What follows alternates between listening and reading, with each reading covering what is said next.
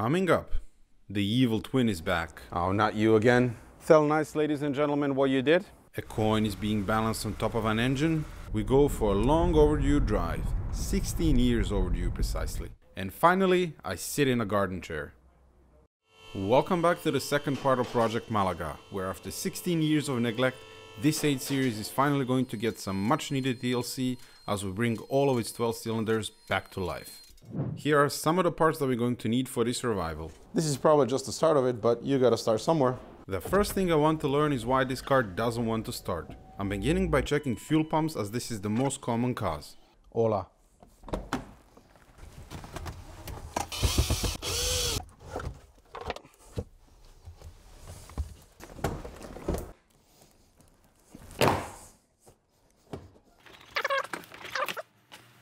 Yep, one of those is missing.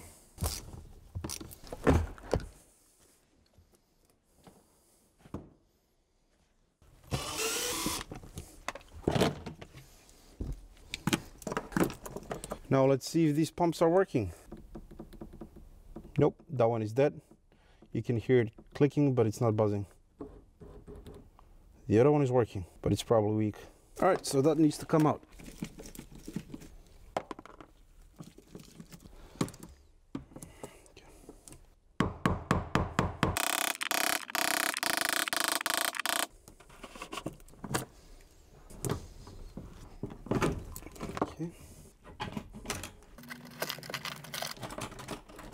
There it is. So good news, bad news with the fuel pumps. Good news being that this is almost certain reason for this car not starting. One of the pumps that's working, it's an original unit and likely too weak to supply proper fuel pressure. The bad news, an incapable mechanic was already in here. And I say incapable because this is a 30-year-old strainer and they tried to patch it up with some glue. Also, we have electrical tape on pierced wiring, which we all know has phenomenal properties once submerged in fuel. For some reason, they replaced the black tubes with these yellow ones. Also, we have this wire that's broken off. This is for the fuel sender unit. So all in all, I need to do some research, buy parts, and attempt to repair this properly. But first, I need to disassemble all of this.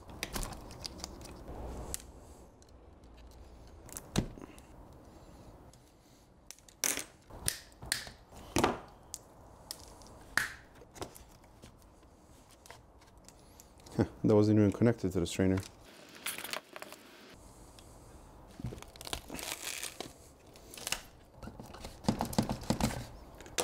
Now the other one.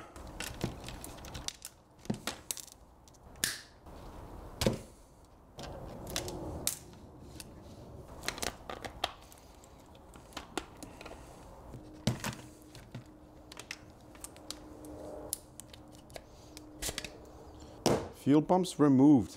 I'm then repairing the broken wire for the fuel sender unit.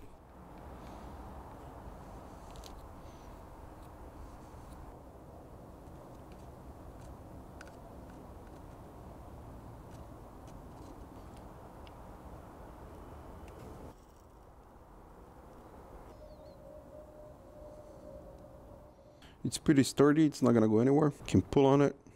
So here are the parts that we need to fix the fuel pump assembly. I got some wires, corrugated flex hose, heat shrink tubing, and crimp terminals. I also had to buy a crimping tool, this one, which I got on Amazon. And let me read you this. Professional crimping tools. For the best technicians, the best electricians' tools. Definitely not made in China. Anyway, the game plan is to replace the cracked wiring for the fuel pumps. The wiring for the fuel sender unit I'm not going to touch because I think I'll do more harm than good. Besides, I already checked them for continuity and all of these wires are good. Heat shrink tubing and terminals should be fuel resistant, but just to test that theory, I left them sitting in fuel for a couple of days and they're still perfectly fine. They didn't melt or dissolve, so they're safe to use in the fuel tank.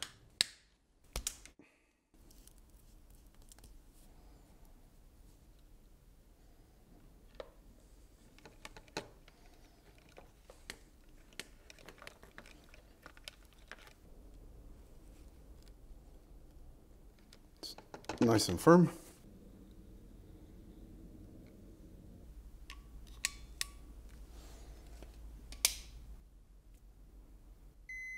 That is the sound that we want to hear.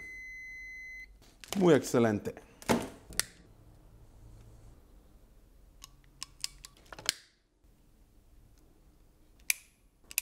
Now it's time to attach this flex corrugated hose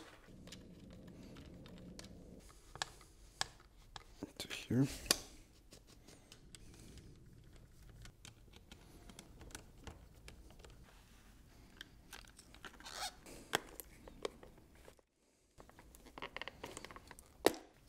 Haha!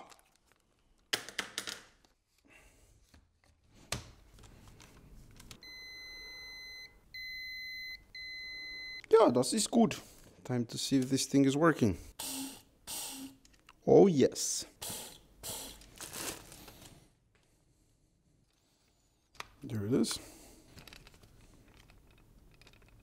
If you are wondering why did I go through the trouble of rebuilding this assembly, a new fuel pump carrier from BMW is 653 euros, and all of this including new pumps was less than 120 euros. That is a pretty good cost saving. Before they go back in, I'm replacing the two short fuel lines.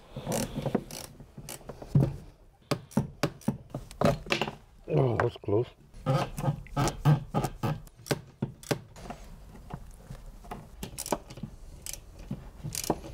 And that was beautifully executed. Then I need to siphon out the fuel tank and clean it. Here's the bottom of the fuel tank now. It looks pretty good, pretty clean. Carburant sans plomb obligatoire. I'm fluent in French in case you didn't know. Adding fresh fuel and making sure that the bottom of the tank is still clean. Time to rekindle the spark between the fuel pumps and the car.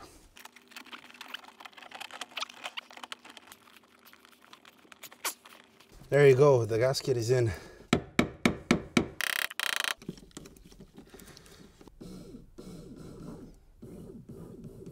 That is one working fuel pump assembly. Now to check if the fuel gauge is working. Nope, it is not. That's incorrect, but we'll deal with that later as the priority now is to get the car running. Next up, fuel filters.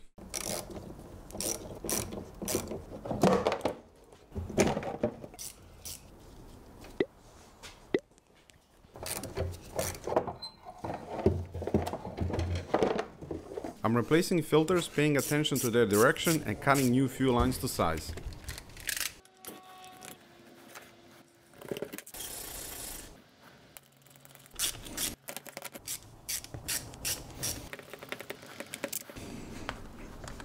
And this is the finished product. And reinstalled back on the car. Done. We are swiftly moving along to the engine bay to inspect the ignition system.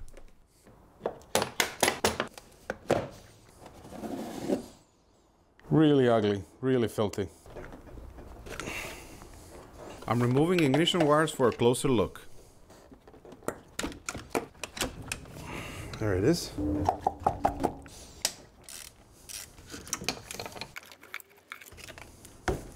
After checking the resistance of wires, which should be 6 kilo ohms, I found 4 dead wires. More importantly, wires in cylinders 6 and 12 were bad, which means that the fuel supply would be cut through both banks, as those wires contain cylinder identification sensors, hence giving us another reason why the car wouldn't start.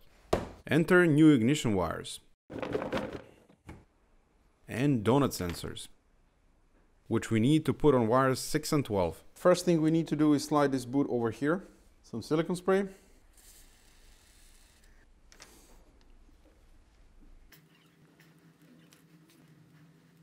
There it is. The plug needs to be undone anti-clockwise as it connects to the wire via wood screw. You need this to hold it a bit better and then start unscrewing.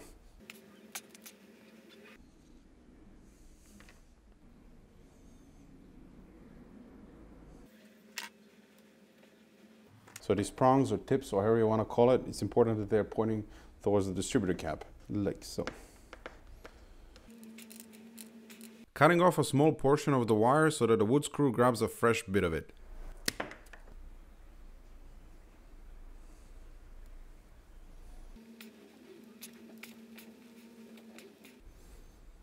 Now to verify that the wire is showing correct resistance. That is success. And that's done.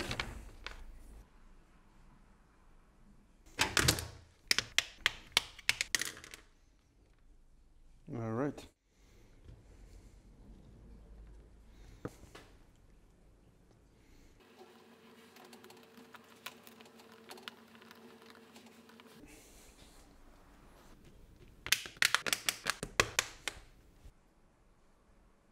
Fun fact, I thought the intake manifolds were removed at some point and then painted, but nine.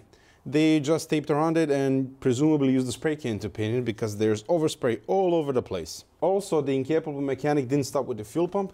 As evident here, we have some fuel clamps that were removed from the fuel lines on the back of the engine when he was, I assume, checking for fuel supply and couldn't be bothered to put them back. Isn't that something? I'm then vacuuming the air filter box and spark plug holes and removing spark plugs.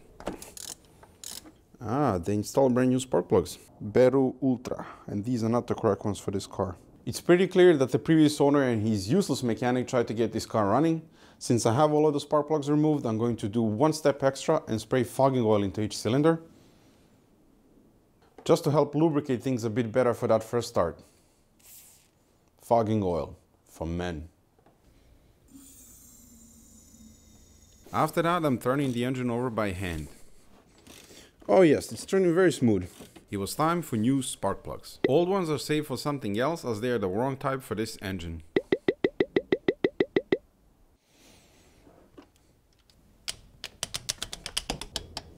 Replacement of spark plugs completed. For a job well done, I'm rewarding myself with a blueberry muffin. Replacing distributor caps and rotors.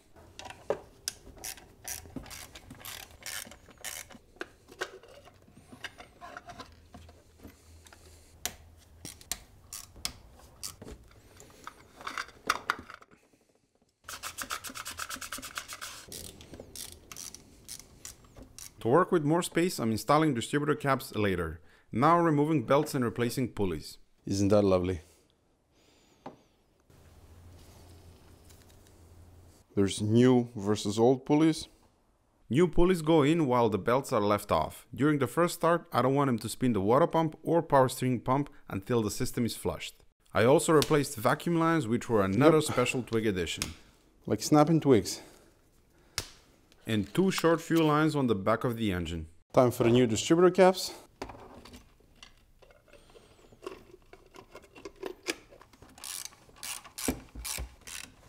The new ignition wires go in.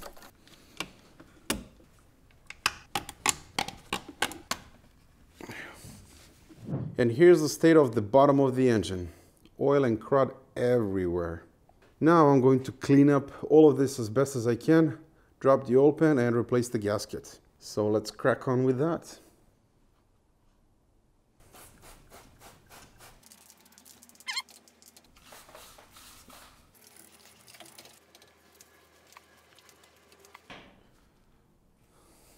Let's drain the oil.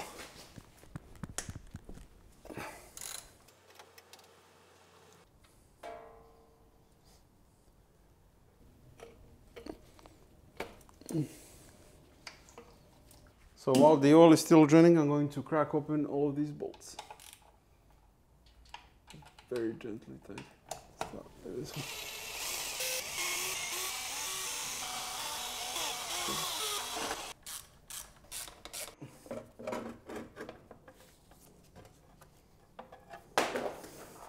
So that's the oil pan, which looks fairly clean. So let me show you the engine. It's actually looking pretty good and clean.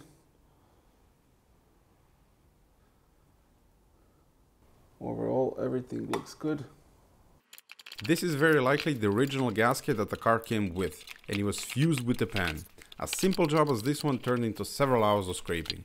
Moments like these are when one wishes for a blasting cabinet. That's the oil pan done. I cleaned the pan surface as best as I could, but since it wasn't perfect, I'm using a light layer of gasket maker on the pan side. Normally I wouldn't, but I felt it was needed here. To prevent the gasket from moving during installation, I'm using zip ties on several spots to hold it down.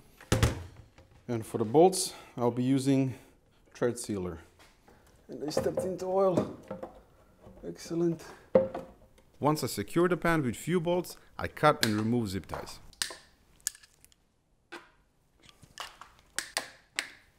For these bolts, I went by feel.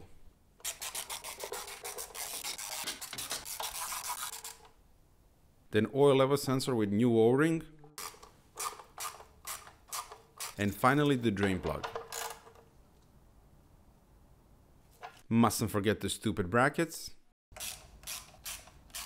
New filter. Give it a good slap.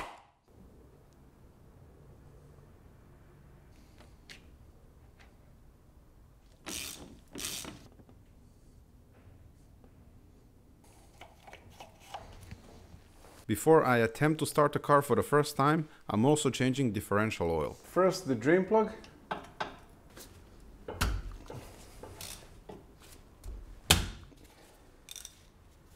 Here we go.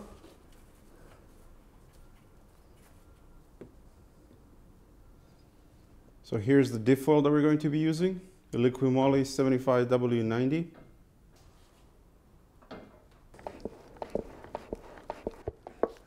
That means it's full. And gearbox oil.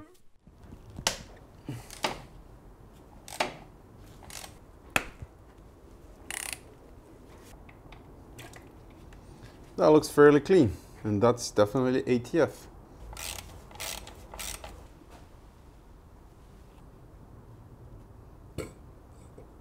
Oh, there it is. New filters.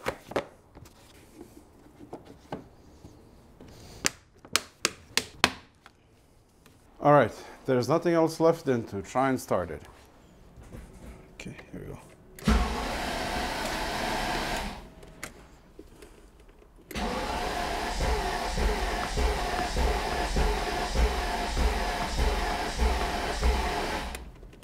Nope.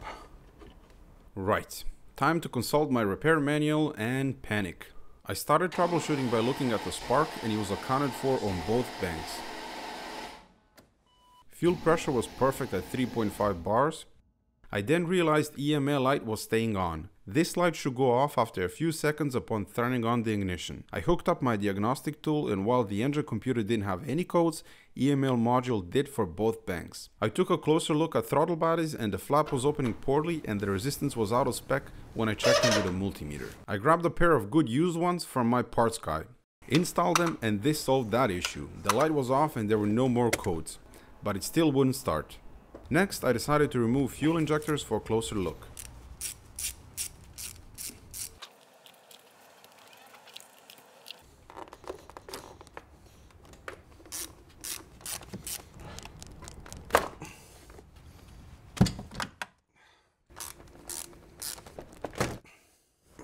There it is. Yay! Injectors looked properly filthy and most of them didn't even activate once applied with 12 volts. That was a good sign actually. I sent him out for cleaning and testing while I tackle other jobs, like a sinking clutch pedal. Time to attack the brakes and the clutch. I'm beginning by removing and cleaning the brake fluid reservoir. It's like black goo.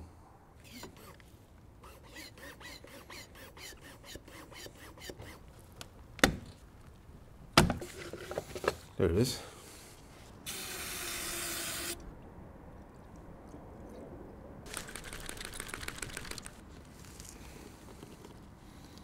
And here it is clean, waiting to air dry.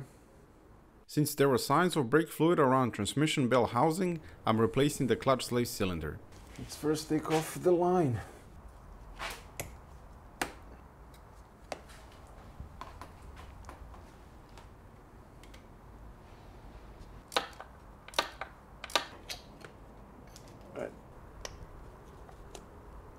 Ah, my finger.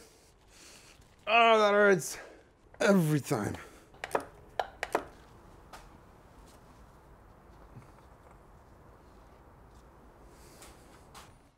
There's the new one.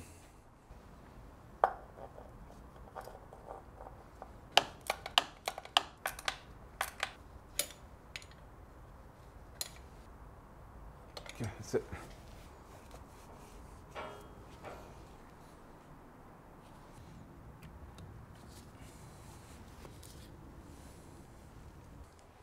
These are the new rubber grommets. Perfect. Then the reservoir is reinstalled and brake fluid added.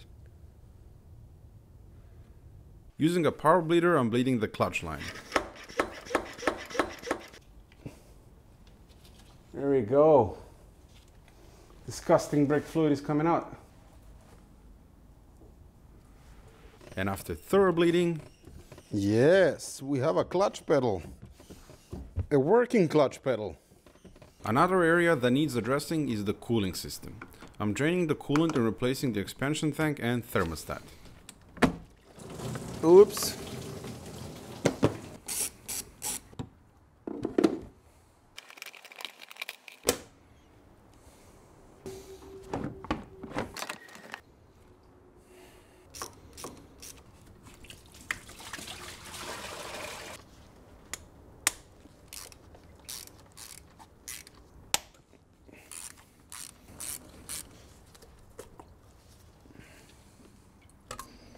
Can. Here's the new thermostat.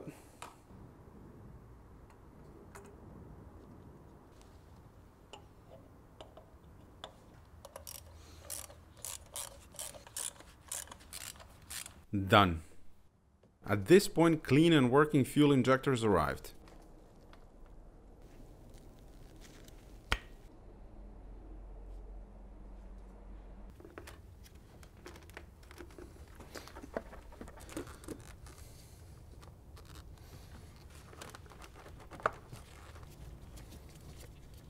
Time to give it a whirl once again.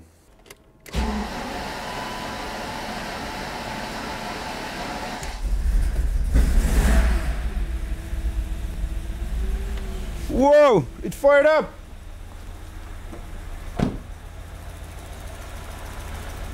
Check if the injectors are leaking, maybe? You beautiful bastard!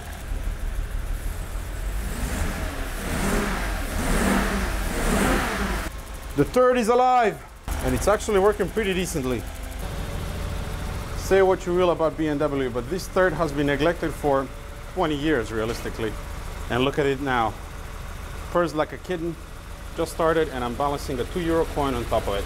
But it's not all perfect. More on that later. I quickly turned it off and proceeded with tasks on hand. The radiator was original and looking rather poor, so I decided to replace it.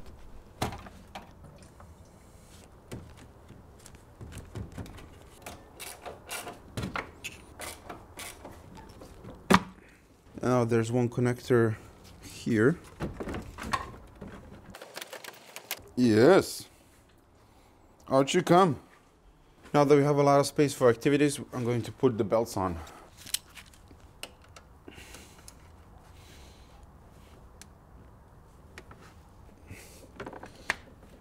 There it is. That is one belt done.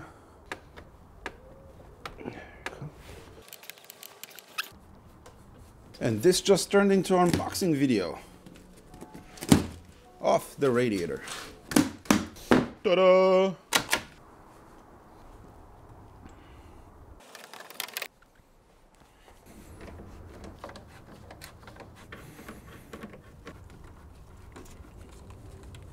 All right, that's most of the crap connected.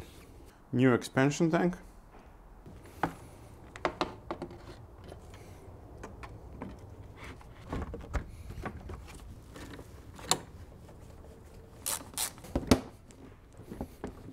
Then I'm adding coolant and bleeding the system.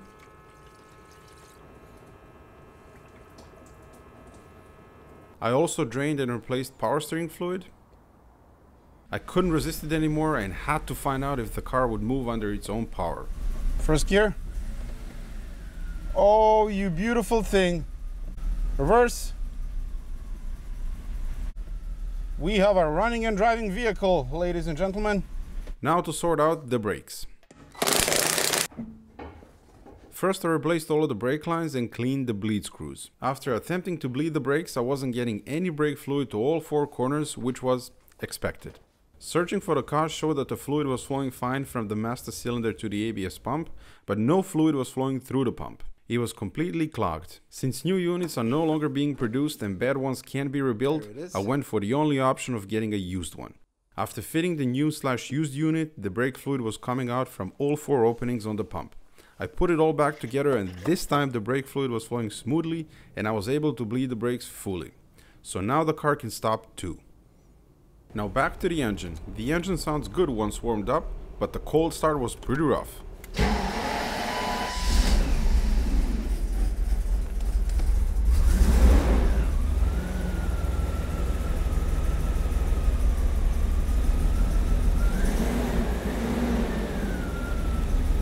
That'll be the intake manifold gaskets. To confirm my suspicion, I hooked up a smoke machine for detecting leaks.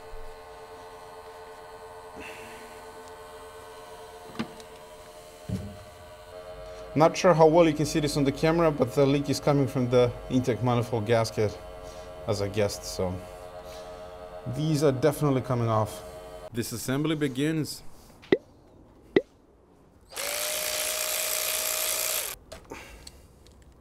Various connectors need to be unplugged as the wiring harness needs to be lifted over the engine. So everything on this side is free.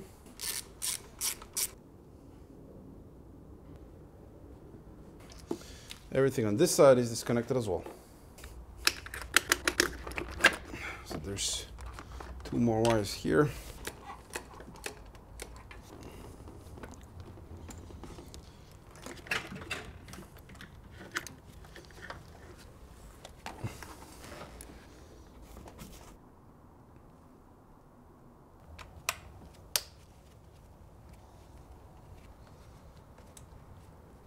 Fuel injectors come out again.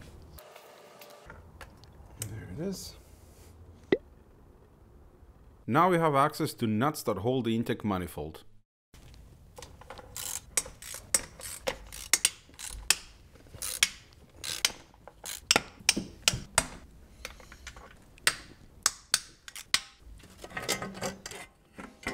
Ooh, there it is. One of the bastards is out. These are the infamous gaskets.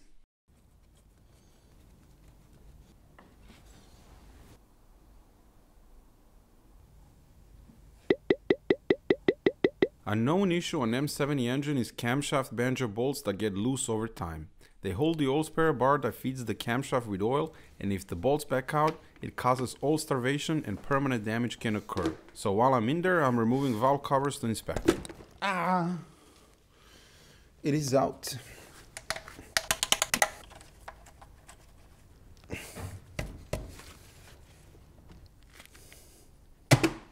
Oh, there it is.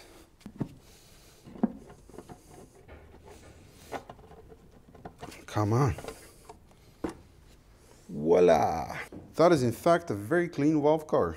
And even the rubber is still soft. The camshafts are looking lovely. Inners of the engine are very clean and camshaft is in perfect condition. None of the bolts were loose, but they were basically hand tight and would back out eventually. So let's start with the middle one.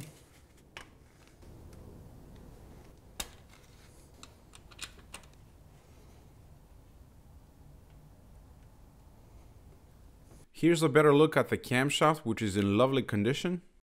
To make sure this is permanently fixed, I'm using high strength thread locker and locking tabs. Holes and bolts are thoroughly cleaned and thread locker applied. Banjo bolts are torqued to 12 Nm. Then the tabs are bent.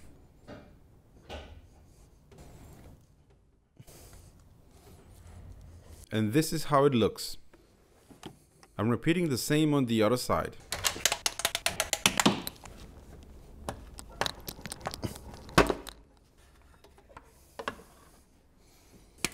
That wasn't very tight. This bank is mint as well.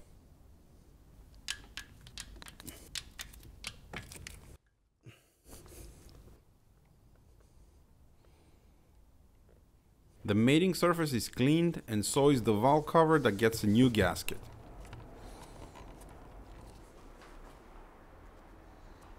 Before the cover goes back, I'm pouring oil over the camshafts. Bit of sauce. A small bit of sealant is put on parts where the covers meet the head, just like they did from the factory. Then the valve cover is reinstalled and nuts torqued to 10 Nm.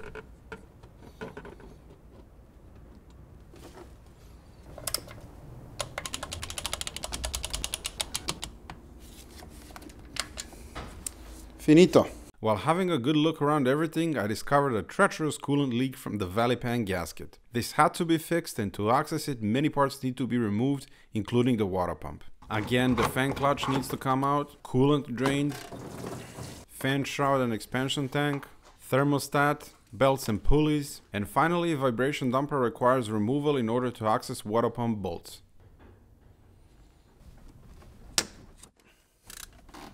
That's one. And that is all of them.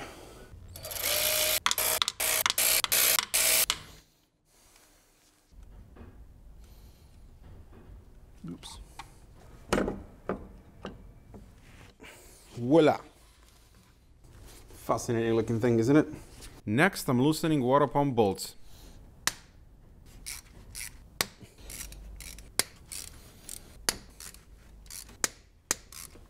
I put bolts in order so I know which one goes where. To remove water pump safely, I'm using 3 M5 40mm long bolts that are threaded in openings on the pump.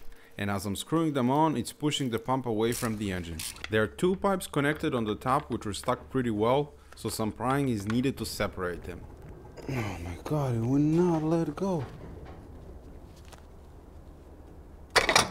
God damn it. So these are the 3 holes here. The screws go through the back and push the water pump out. Then the pipes can be removed. Behold the valley pan. First, I'm scraping off the grime and vacuuming.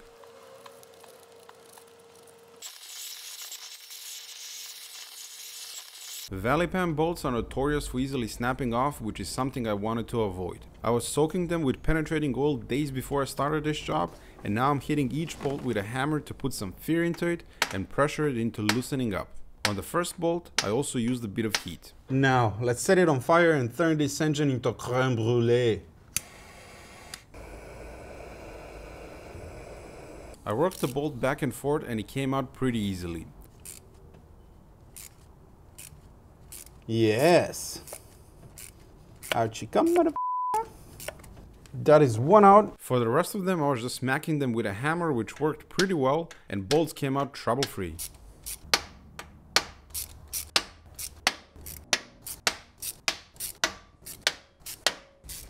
And that is all of the bolts removed. Oops.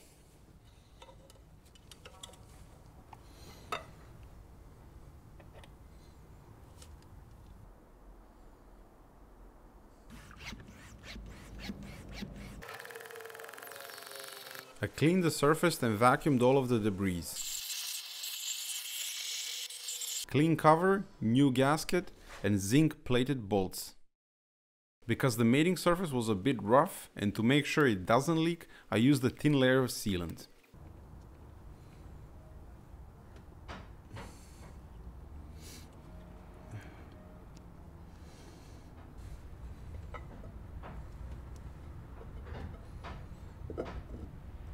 There it is. Torque is 10 Nm. And that is all of them. Front of the engine was pretty grimy, so I cleaned it up a bit. Pipes are reinstalled with new O-rings and lubed up with silicone grease.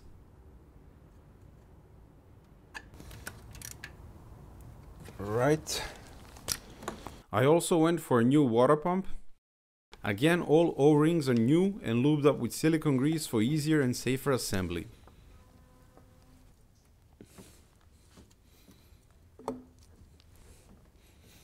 And it slides right in. So the torque for water pump bolts is 10 Nm. Done. There's a pin on the crank hub for vibration damper alignment.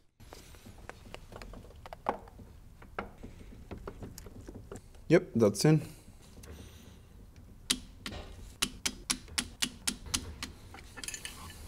Now back to the intake manifolds, which were cleaned in preparation for assembly. Old gaskets were in good condition and free of cracks, so they were cleaned and degreased since I'm reusing them with Victor Rind sealing compound. This is a tried and tested method of resealing intake manifold gaskets on this engine and saving some money since new gaskets are around 600 euros from BMW. Surfaces have been cleaned and a thin layer of sealant applied on both mating parts. The torque for the gasket to head is 24 Nm.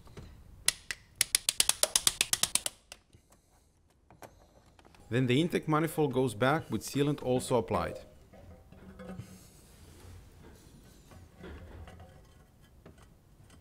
To reach the bottom nuts, I'm using a long extension. universal joint and few small magnets shoved in my 10mm socket to avoid dropping nuts all over the place. This worked perfectly. Torque for the intake manifolds is 10 Nm.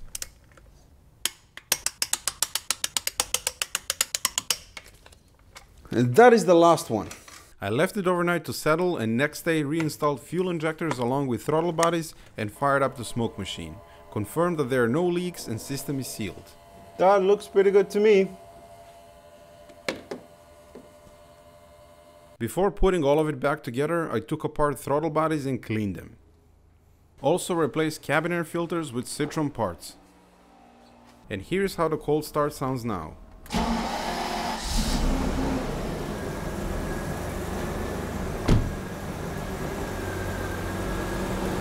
Sounds absolutely brilliant. That is a beautiful, beautiful cold start. And another one.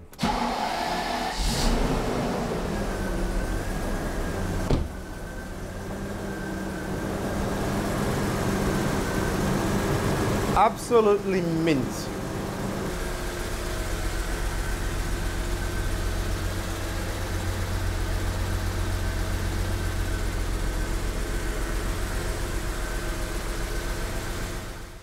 Time to revisit the fuel gauge. After checking the resistance of both fuel sender units, the one on the driver's side was showing wrong value. Upon removal, I discovered the float was broken, so I sourced a good used one. Installed it and... Isn't that beautiful? It has exactly 20 liters in the fuel tank. So that is working perfectly. And pièce de résistance, new emblems for the wheel caps. Now the most rewarding part. Driving the car for the first time. Whoa. Maiden voyage. Yes. There we go. Second gear.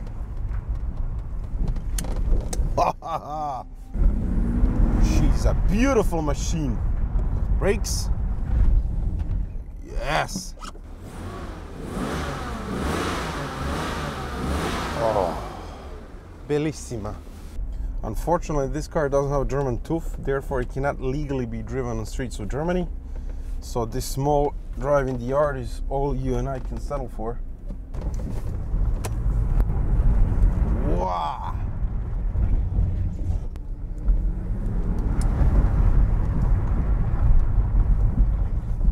Pop-up headlights? Yes.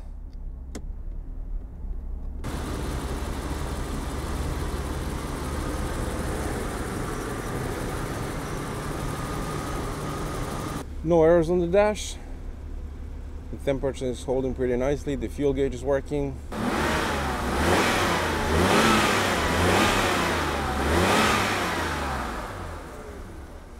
Moving on to the interior of the car. Front seats have a typical twisting issue where only one half of the seat bottom moves while the other one does nothing.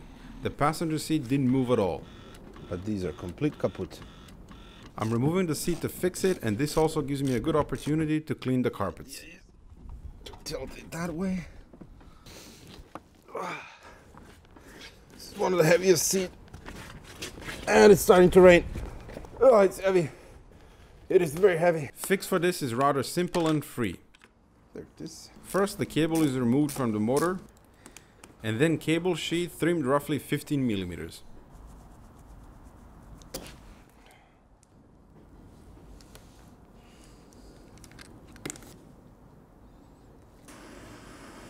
This way more of the cable can be pushed into the motor so you can engage with it properly, where before it was just slipping. With that done on the passenger seat as well, it was time to clean the interior. To clean and treat the leather, I'm using Leatherique. First I vacuumed and brushed the seats thoroughly. And this is the condition of the leather.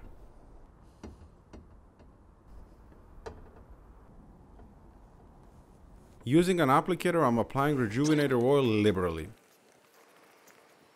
Then massaging the oil into all surfaces and crevices of the leather. They are being left to bake in the sun while I start on the interior. As this question comes up often, these are some of the cleaning products that I use. And now I can cue the music.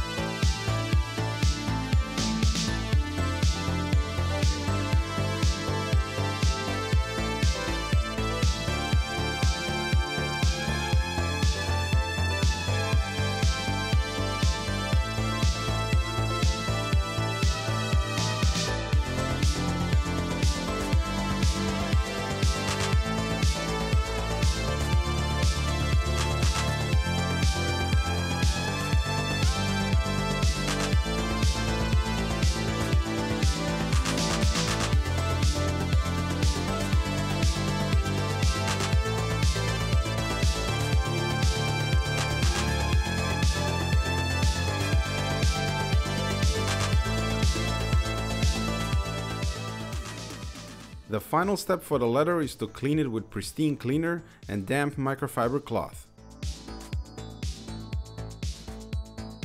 The end result is a fresh supple leather that has a clean matte finish. Where areas would benefit from re-dyeing, but for 30-year-old light color leather, they're looking pretty good. Once the seats are back in the car, I can test if my repair was successful. Yes!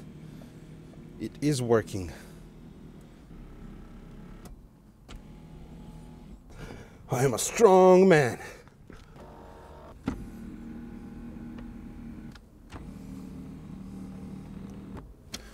Job well done. The interior looks amazing and it is a beautiful place to find yourself in.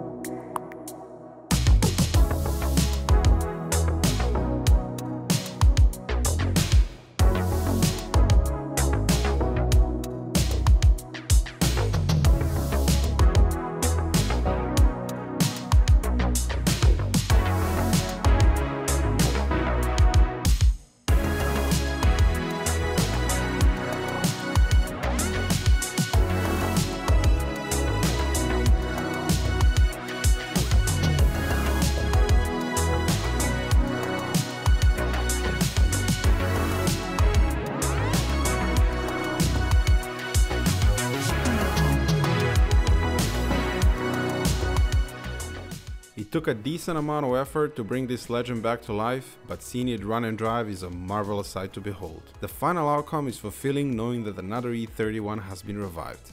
As a conclusion to this series, I made a breakdown of parts that were needed for repairs and their cost.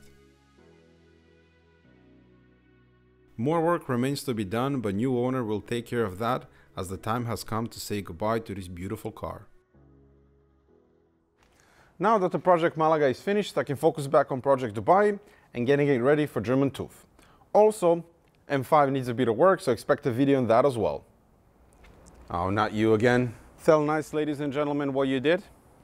Right, I might have bought another project and it's coming from far, far away. And it has 10 cylinders and 3 pedals. Get to the highlight.